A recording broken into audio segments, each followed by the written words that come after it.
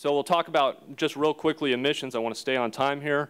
Emissions across China, when you talk about CO2 and PM 2.5 is what we looked at in this study, varies from the northeast to the southwest. The northeast is more coal-dominated, southwest more hydro-dominated, so you get a wide spectrum of emission rates. Therefore, you get a wide spectrum of emission rates from your vehicles. So here's a graph of emission rates. So the top left is one we'll pay most attention to.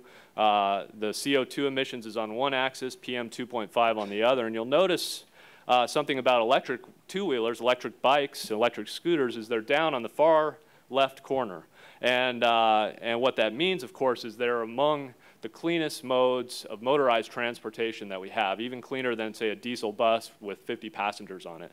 The electric car, on the other hand, we need to be transparent in our pitch for electric mobility, has pretty high emission rates now.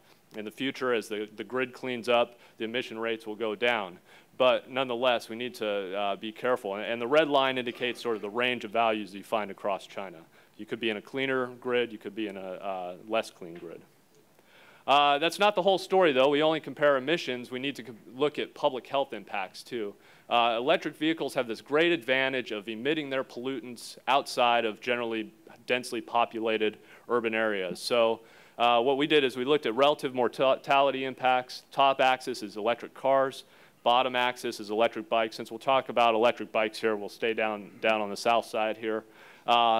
Electric bikes really have much fewer mobility or mortality impacts from PM 2.5 is what we're looking at than almost all the other counterparts that we consider. So the clear advantage is, or the clear consideration here is electric vehicles, you can't just compare emission rates one-to-one because the exposure to those emissions is very different.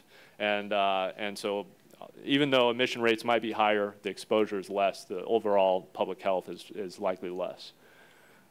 Okay, I can't get out of the room without talking about safety. If I don't mention it here, someone else will mention it. This is a Wall Street Journal article that came out earlier this year, this is a graph from that article. And the crux of the article is electric bikes are dangerous and scary, and they're terrorizing the streets of China. I worked with this journalist, and I was quite surprised when this article came out because it was a bit more off base than what I considered more objective. So the point is, the bottom line, on the red line on the bottom, is the total fatalities on electric bikes. The electric bike fatalities in 2007. And there are about 2,500 of them. And so you observe these and you say, what's the response to that? One response would be to ban electric bikes, but we got to make sure, and that's what a response has been, we got to make sure we know where these people are going. If we're going to ban electric bikes and 1 in 4 of them are going to go to a car-based mode, is that really safer? We're not sure. The point here is electric bike fatality rates, when you consider the rate per car, per vehicle, is about more than 10 times lower than the car. So remember that graph where we had these things going up to 100 million, the fatality rate has been increasing, but not at the same rate. So, and we want to point out also, if electric bikes are terrorizing the streets, then maybe pedestrians are even more terrible, and that's not really a logical argument. So another thing I need to make sure I mention before I close this out is we need to consider also battery take-back policies if we're going to promote electric bikes in any city, any country. Battery production loss rates in the developing world hover somewhere in the 20 to 30% range of the lead in the battery. So you have these large electric bike batteries that are on this order of 10 kilograms each, and you're losing every time you process them 2 or 3 kilograms. That multiplied by millions and millions of batteries a year. That's a really important consideration that needs to be, that's sort of one of the real challenges. So why so few outside of China? Oh, it looks like my graph disappeared. I should have double-checked that. In the transfer, it got lost. So there was a really nice graph here, but it's gone now. The point is, we did some research in China, in India, and Vietnam, and we found that there was a latent demand for electric bikes, and as you increase technology, the Vietnamese people in Hanoi that we worked with actually were willing to pay for that technology for improved performance. And we also studied different policies, and we found somewhere in 20 to 40% market penetration range. So finally, conclude, electric 2- and 3-wheelers are really among the lowest energy, most efficient modes of personal or even non-personal motorized transit, low energy emissions exposure, safe as long as speed and weight are controlled. Lead battery management is essential in any policy that promotes these. There is some hope for expanding beyond China if the right conditions exist. And importantly, I've been hearing a lot about the chicken and egg. The infrastructure exists for these now. That is, they can easily be charged on traditional outlets and so on. So with that, there's a few reports. You can dig in a little deeper if you want on the ADB website. And you can talk to me after about any of these. Thanks.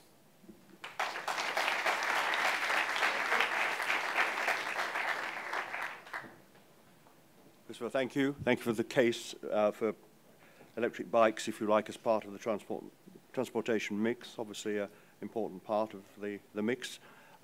We now move upscale, if you like, and we're now going to talk about buses, electric buses. And I'm delighted to invite the representative from the city of Seoul to come and join us. This presentation will be in Korean, so please use your headsets. We have translation into English, I'm told, and Putonghua, but not Cantonese, which I apologize. Please. Please, sir.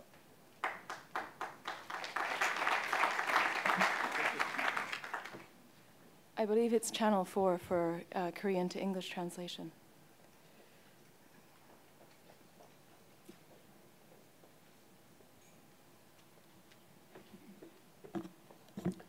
Good morning, ladies and gentlemen.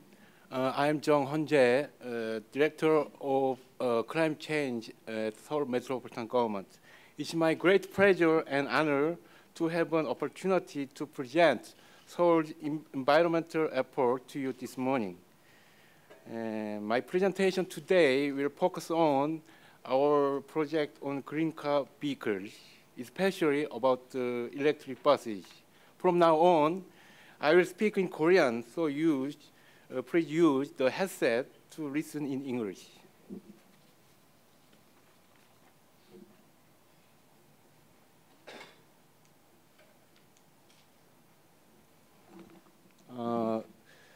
서울시 그 전기버스에 대해서 설명을 하기 전에 서울에 대해서 잠깐 소개를 드리겠습니다.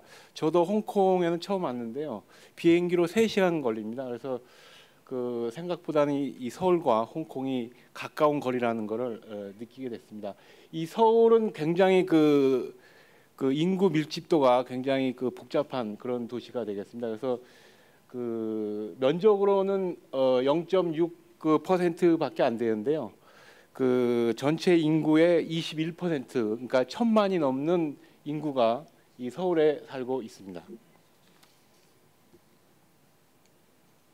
그 많이 준비를 했는데 그 시간이 없는 관계로 전기버스와 관련이 없는 것은 생략하기로 하겠습니다.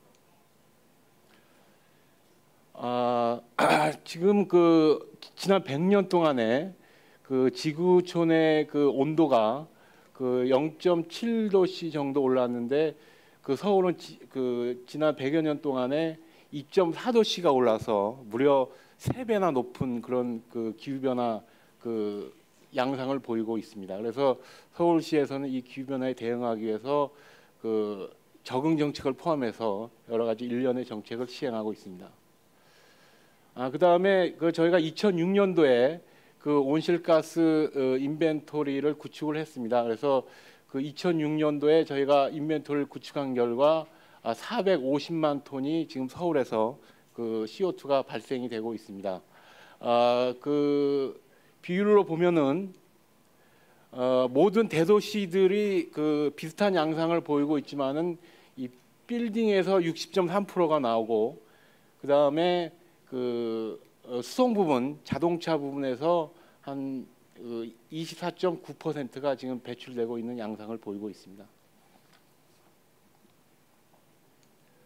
저희는 그래서 그 작년 2009년도에 이 기후 변화에 적극 대응을 하기 위해서 그 2030년을 목표로 해서 그린 디자인 서울 마스터 플랜을 그 발표를 한 바 있습니다. 그래서 그거에 의하면은 이 마스터 플랜에 의하면은 2030년까지 그 90년 대비 40%를 그 감축하는 걸로 그렇게 지금 추진을 하고 있습니다. 그러면 지금부터 그 전기차에 대해서 이제 좀 자세히 설명을 드리겠는데요. 지금 아까도 그 말씀드린 대로 지금 24%가 지금 수송 부분에서 나오기 때문에 저희가 그 전기차라든가 여러 가지 그 시민 그 교통 수요 관리 정책을 통해서 이 차량 운행을 자제하는 등 여러 가지 그 수송 부분에서 나오는 온실가스를 그 저감하기 위한 여러 가지 그 정책을 그 벌이고 있지만은 그 중에 가장 핵심이 되고 있는 그게 그린카 프로젝트가 되겠습니다. 이게 이제 서울의 그 지하철망인데요. 이건 시간이 없어서 스킵하도록 하겠습니다.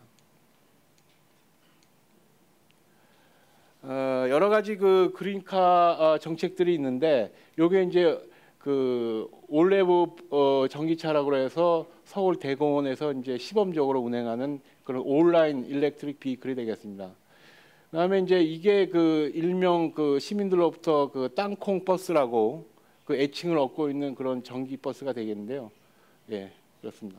그리고 그 이게 이제 이 전기 버스가 개발이 돼서 이 지금 서울의 남산이라는 그 상징적인 그런 산이 있는데, 여기 시범적으로 이렇게 15대가 지금 연말에 운영될 예정으로 있습니다.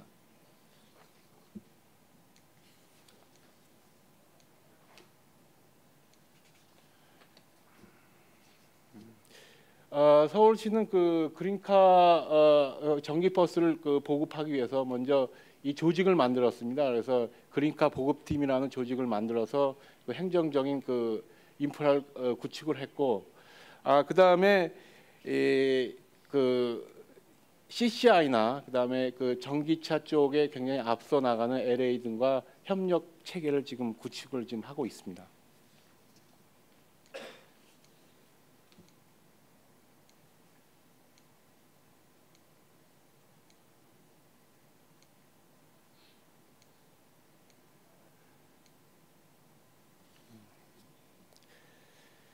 그 그린카 그 정책 중에서 이제 그 중심이 되는 게 전기 버스인데요. 사실 우리가 이걸 처음에 시작하면서 그 굉장히 그 여러 가지 의구심이 있었습니다. 과연 한국에서도 과연 전기 버스를 만들 수 있을까? 그래서 저희가 그 자동차 공장을 가지고 있는 여러 군데 저기 그 지역을 찾아가서, 이런 여러 자동차 공장이 있는 지역인데요.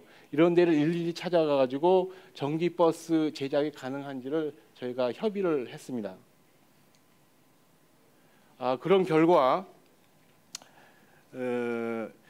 그 전기 버스 개발에 있어서 가장 문제가 되는 게, 전기 버스를 만들더라도 그걸 과연 어떻게 생산하고 시장을 그 창출해 낼 것인가, 그거에 대한 그 의구심이 기업체들로부터 많았기 때문에 저희가 그 여기서 도입을 한 게 구매 예고제가 되겠습니다. 이 구매 예고제는 이 서울시가 공공 부분에 있어서 전기버스 시장을 창출하기 위해서 기업체가 만들면 서울시가 일정 부분을 직접적인 예산을 들여서 구매를 하는 그런 제도가 되겠습니다.